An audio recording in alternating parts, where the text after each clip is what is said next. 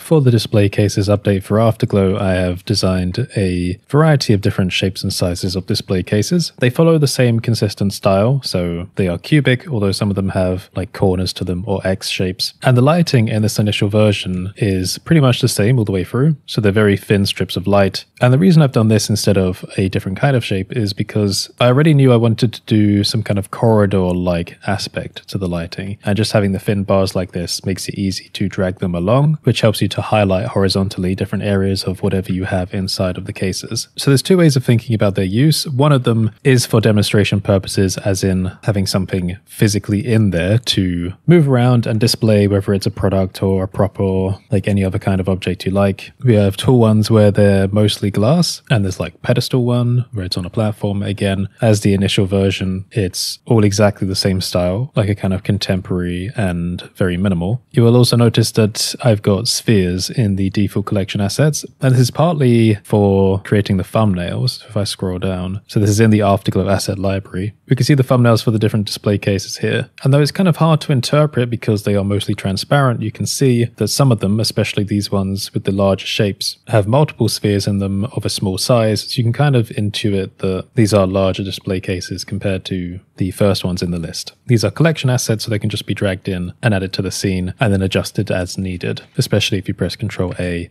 and then make instances real to unpack the collection asset. Depending on whether it's already linked or appended, there's some caveats to the way things are imported in Blender. So this is all physical lighting inside of the Cycles rendering engine, meaning the lighting is coming from the emissive shaders on the light objects. If I enable some 3D scans here, you can see some demonstrations. Especially here, you can see that being able to control the position of a basic strip light actually has quite a significant effect over the lighting of objects. Afterglow is available on both Gumroad and Superhive.